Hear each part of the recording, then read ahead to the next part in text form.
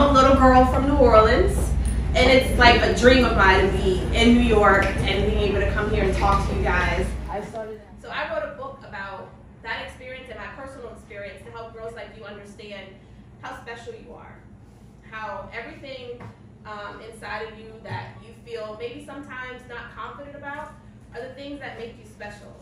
On her way out the door, Bailey takes one last look at herself in the parlor mirror and smiles at her reflection. Perfect. Perfect. And she's really excited. She's super excited, right? How does she want her hair? Up. Big and high. Big and high, right? Awesome. Give yourself a round of applause.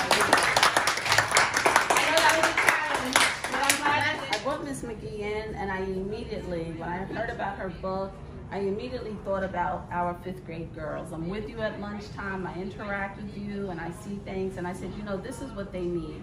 They need to know and understand to love yourselves, especially with you going off to middle school next September. You are an awesome group of girls, and you have so many fabulous, wonderful things about yourselves that I know you haven't yet discovered, but as you continue on, you will discover. And I want you to love yourselves the way I love you, the way your teachers love you, because you all have something awesome to offer the world. I loved having you all here. I think it's really important for girls to have role models, especially as you could see, a lot of them couldn't even think about what was special about them.